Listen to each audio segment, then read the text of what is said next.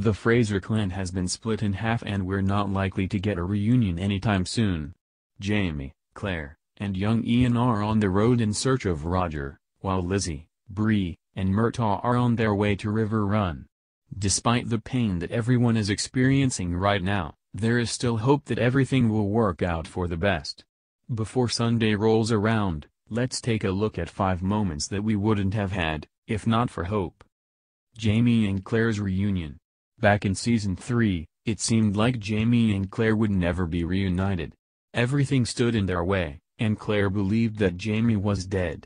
But Jamie never lost hope that he would see Claire again one day, and it paid off.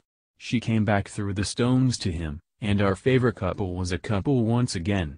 Their relationship is currently strained, so we're hoping the strength of their love for each other can overcome this too.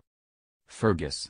It's impossible to cover all of our favorite Fergus moments in one preview, but there's little question that we wouldn't have had any of them without his hope for a better life. It was Jamie and Claire who took him in and showed him what being part of a family is like. We're not ashamed to admit that we cried at the wedding scene when Jamie officially gave Fergus the Fraser name. Now Fergus is all grown up and a husband and father himself, living a life that is far more than he could have ever hoped for as a child on the streets of Paris. Young Ian's rescue. It's another Season 3 moment, but it's driven almost everything that young Ian has done in Season 4, so we're including it here. Jamie and Claire crossed an ocean to save their nephew, never giving up hope that they would find him alive. Despite the trauma he endured during his capture and imprisonment, Ian remains the most optimistic of the entire clan. Even now, he is driven by his desire to bring happiness back to his cousin and to make amends for what he did to Roger. Jamie and Murtaugh's reunion.